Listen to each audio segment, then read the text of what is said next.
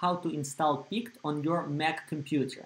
And as the prerequisite, we need to have Homebrew installed. It's the package manager that it's essentially needed on your Mac.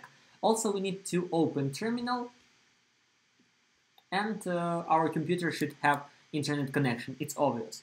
And about the command, what command should we use for installation of PICT? We need to type brew install PICT PICT.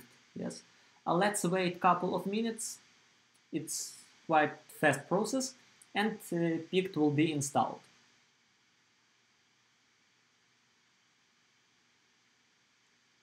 Yes, PICT is already installed, and to verify it, we need to type PICT, PICT, and press enter. Yes.